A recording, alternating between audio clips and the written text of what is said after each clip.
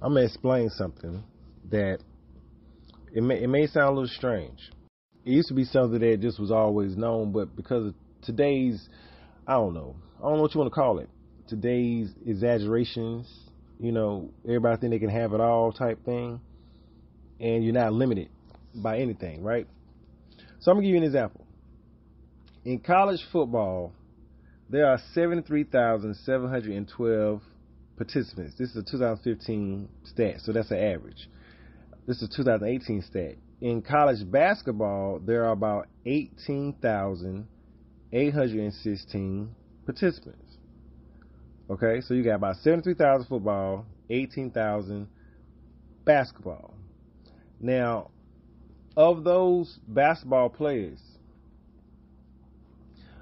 overall from percentage of high school to NCAA, that's 3.5%. 1% Division 1, 1% Division 2, 1.4 Division 3. Eligible for draft is about 4,000 a year, and in the ones that make it to the pro, it's about 1.2%. 1.2% of college eligible basketball players that actually even make it into the professional ranks. Now, in the NFL, broken down, there's about 1,696 football players, 32 teams, 53-man rosters. 1,696. Your high school had more people than that.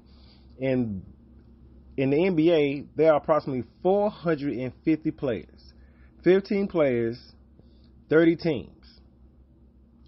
450, 1,600. You add it up, that be a little bit over 2,000, right?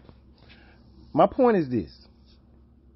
In dating and wanting jobs, like certain things, just was always known. That the higher your standards, you're going to limit your options. Meaning, if you come out of high school and you just want to go to Ivy League schools, I mean, they take only the top tier. When you try to get into the corporations that are for Fortune 500 companies, they take the top tier. In your dating, some people have such the highest standards, but they think there's a lot of whatever they want.